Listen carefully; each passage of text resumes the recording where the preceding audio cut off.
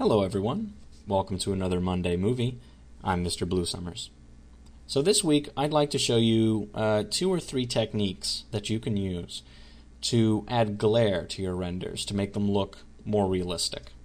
Because when you're taking a photograph, these super bright background areas, so the sky outside being super bright, we're taking a shot indoors, the exposure value is very low. Because this is so bright, it has a tendency in photography to bleed out in the edges and sort of start invading our render, our photograph. And so what we need to do is replicate that effect digitally. And there are, of course, a few ways to do this. So first I'd like to show you how to do it in Photoshop with a final render. And then we're going to go into 3D Studio Max and I'll show you how you can do it in Mental Ray using the glare camera shader. So let's get started here. If I were to do this, I would take a look here and I would say, alright, so which parts of this image are super bright? Well, definitely the white parts of these windows here and then a little bit out here because it's reflecting outside the sky. So I'm going to hop up here to select and go down to color range and I'm going to select that white. So everything that's white I'm going to grab. I'm just going to kind of tweak this a little bit. I might say, okay, that about covers it. So I've grabbed all these windows and then a small section out here in this glass. I'd create a new layer and I'd call it glare. And this new layer I would fill it with just white. So I'd hit D and then that gives me my white swatch in the background and I just hit Control Delete and that's filled that layer with white. So you can see it there. I'm just moving it around. So it's filled that layer with white. And now all I have to do is go up to Filter, Blur, and then Gaussian Blur. And I might only want maybe 20 pixels of blur, roughly 20 pixels. And there you have it, I'm done. I've just added a little bit of blur spilling through the windows. It looks convincing enough, and this was a relatively cheap effect. I didn't even have to wait for any kind of rendering. But let's say you did. Let's say you did want this to be computed not off of the final colors, not off of plain old white, but you want it based off of the actual brightness of those pixels. That's when you need the glare shader. So let's hop back over to Studio Max and I'll show you how that works. So this is my scene. I've gone ahead and already baked in my final gather and I'm blocking off half of the render so that you can see the glare effect versus the unaltered render.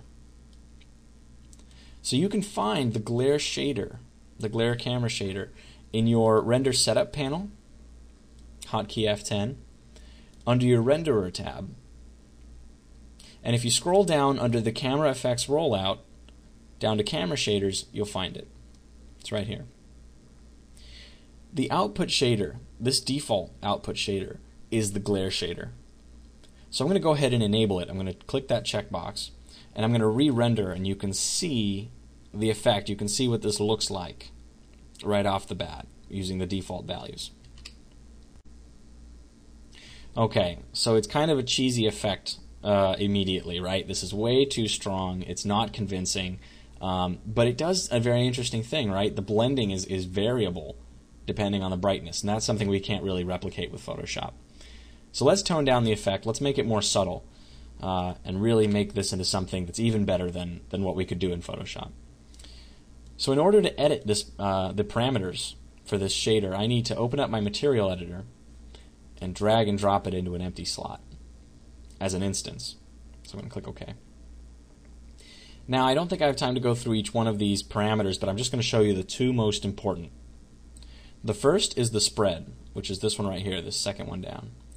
By default it's set to 2.0, but we can set it to 1 and that should make the effect more subtle. I'm going to go ahead and render to show you what that looks like. There we go. It's much more gentle now. Much more gentle. Bounces off the ceiling a little bit. Very subtle. This is exactly what you would want for a final render. But let me show you the other feature, and this one is actually the best of both worlds. You get the control of Photoshop and the accuracy of this camera shader. When you click on Replace Rendered Image with Glare Only, which is the checkbox down here at the bottom, What that does is it renders you an entire fresh layer that only contains the glare effect. So it completely removes the entire image. And this is useful because you can render it like a render element and bring it out into Photoshop or into your compositing program and then apply that effect yourself. So I'm going to actually make the spread a little bit higher, 1.5, and we're going to render and see what this looks like here, the whole view.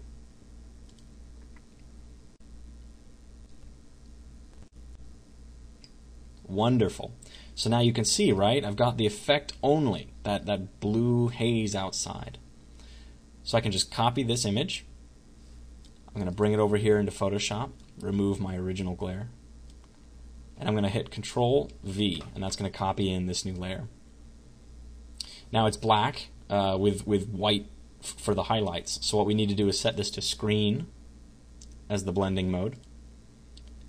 And there we go. This looks exactly the same as it would as if I had made it the final effect here. If I hadn't checked this checkbox and I had let Studio Max composite it for me, it would look just like this. But the difference here is that I can do things like apply a layer mask. Or I could change the color. I could say, gosh, I don't want these windows to be quite as brightly, tinted. I could mask out one of these windows if I wanted to. You can really do just about anything now that you have the ability to mask the effect and change it to your liking. So until next week, I encourage you to play around with this. Try it out. See what it can do for you. It's a very powerful effect. And when you use it in conjunction with a compositing program like Photoshop, it becomes that much more robust and powerful for you. Don't forget to tune in next week for another Monday movie. Until then, happy rendering.